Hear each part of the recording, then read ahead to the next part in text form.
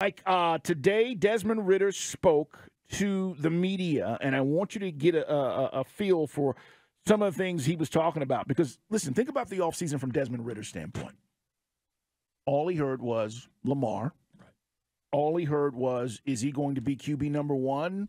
All he heard was, are they drafting somebody else? And he continues to hear that, and he will until draft night is done or the draft is over. And, again, maybe the Falcons taking a shot, Mike, on a fourth or fifth round quarterback shouldn't be any shocker. That means nothing to Desmond Ridder. But if they were to do it in the first round, to your point, that's a different animal. No, you've got your backup here, and it's pretty solid. We got Taylor Heineke, and he's not going anywhere, and he knows his role. Said that to us in the interview when the day after he got signed.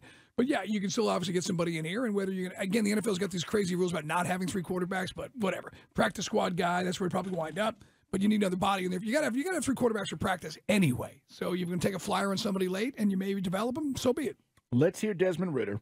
We'll get to our NFL blitz here in just a second because I think you're going to be surprised at who our former general manager says he would take. Ridder today talking about him being quarterback number one. Yeah, there was a conversation. I don't know at what point, in the offseason. But, I know those guys trust me, Art and Terry. And it's just been, they've told me that they trust me and, that they see what I do out on the field. They see my leadership. And, that's what they want. And so, I'm just going to keep continuing to be myself, be who I am, be the leader I can be, and go out there and just keep proving myself. Okay, so they trust him. He's saying he's hearing that from our GM and our head coach. Great. What about dealing with the Lamar rumors? What's that been like? Yeah, there's not too many people asking me that because, I'm just with my family and there's the guys that I work with in the off season. But no, I can control what I can control. One of those things that's just obviously something that I can't control. Like I said, I'm not in those meetings. I'm not, Arthur Mr. Blank, who's the owner here. So I'm not the one making the calls, but at the end of the day, when they told me my role, that's what I knew it was going to be. And I just took it and went with it. There you go. I wish it was like a Chappelle skit where he's like, what you mean how I feel? How you think I feel? They've been saying this all off season. You would like it? I don't like it. I got a chip on my shoulder. Yeah, by the way, it's a very, Chris was saying in our ear, our turtle, our engineer, that's a very Matt Ryan-like response. Control what you can control. It is. Get back to work tomorrow. He's got that part of this down. And what I mean by that, it's good, but he's not going to give in. And like what I'm saying is just open up and be like, hell, how you think I feel? I've been hearing it all off season. Well, wouldn't it be funny if he said, I got to be honest, man, I've only played 4 games. That Lamar Jackson's been an MVP. Right. What do you expect for this guy to say? Look, he's still a very young player, and he's a very young man, and he's trying to handle this with grace and class, and he did. And it's very stock, and there's really nothing there. But he knew, and he's learned very quickly not to throw any gas near any fire when questions like that are posed by the media. We're listening to Desmond Ridder. It's Dukes and Bell, Sports Radio 92.9 The Game. Voluntary workouts underway for the Falcons, and this will go into the draft, guys, obviously next week, and then they'll get into OTAs. And but all he's there stuff. as a leader of the team. Certainly of the offense, he is there. No coaches, by the way. Coaches not allowed to be on the field. None of that stuff. So if you have this organized team workout thing in your mind, which is OTAs, that's not this. This is show up on your own and do what you need to do. Here's Ridder talking about why this feels different, Mike, from year one. Oh, I would say for myself, I think it's a completely different vibe. Obviously, like I said, 365 days ago, I was back in Louisville getting ready for a draft, so I wasn't here then. But, it's a good vibe. Everyone's excited to be back here, ready to work. Everyone's, just happy to be here. Just, there's obviously no complaints. Everyone was ready to get back and just ready to go to work. Okay. One more thing. It's Dukes and Bell. What are the expectations for the team? This is from quarterback number one.